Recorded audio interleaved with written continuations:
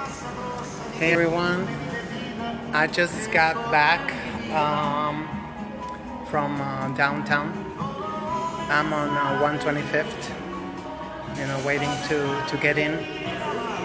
And yeah, it was a really amazing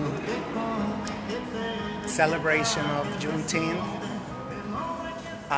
Unfortunately, Professor James Small was scheduled to speak, but for some reason he couldn't make it. I don't know.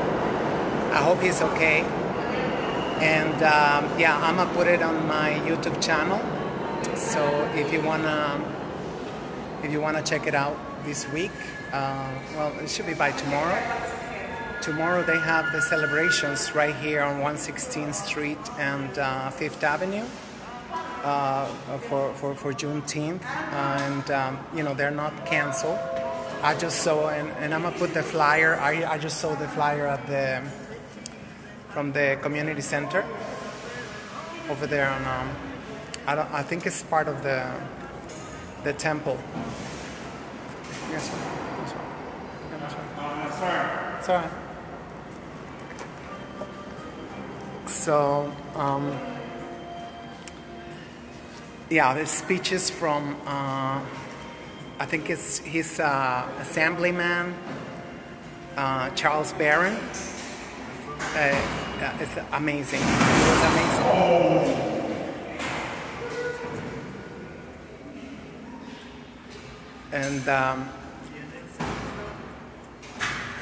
And it was like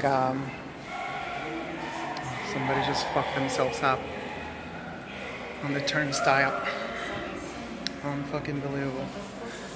It's like nobody got money for the subway, and then it's just like I just bought a coffee and a biscuit. That was all. That was my budget for today, and that's crazy. Anyway,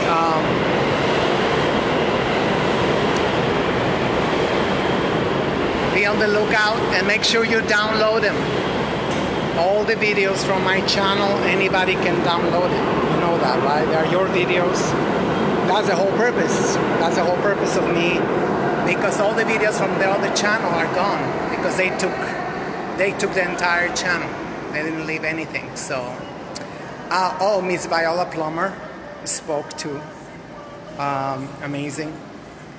And yeah, but Mr. Charles Barron, he spoke twice. So look out for those two speeches. And he exposed Letitia James as a traitor, basically. He called her. This is an amazing couple. They used to be in the Black Panther Party, and they are probably the best thing we have in New York City. They are royalty. They are New York City royalty. The Barons and National Treasure. They are of a certain age, so but they never rest. They never stop. And speaking the truth, I think they got two bills. One is for reparations, and the other one is for elections, to have a police community board, but that it's independent, totally independent, and that you gotta campaign and do elections to be elected on that board, which I would love to be part of that that board.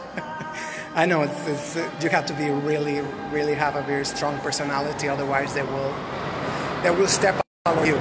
They will step all over you over there. They are so brutal, the blue mafia. The blue mafia is just out of control, and that is the hashtag. That is the hashtag, You can check it out. NYPD out of control on Twitter. So you can see how they are like unbelievable, and watch out, because obviously they're going to be retaliating. They heard all the speeches. Obviously, they was right there. We went all the way to what's it called?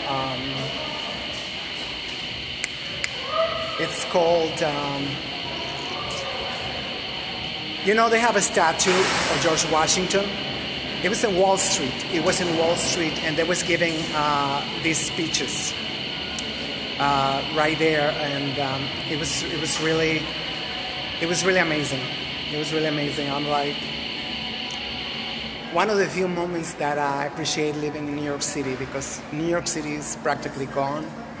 So when you get amazing people like Charles Barron,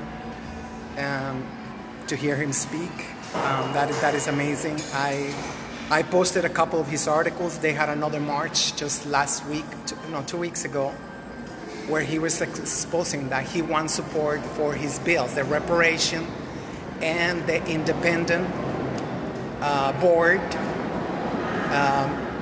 which is going to be elected. So I'm going to be putting all the details in the description box of today's events. Look them up, and I hope you're having a wonderful Juneteenth. I know it's kind of bittersweet because, having Juneteenth without actual reparations, so it's like, it's kind of like very frustrating. It's very frustrating. But we're working on it. We hope that we all working for it, and one turn the page, one move from that page. We stay right there. Reparations now.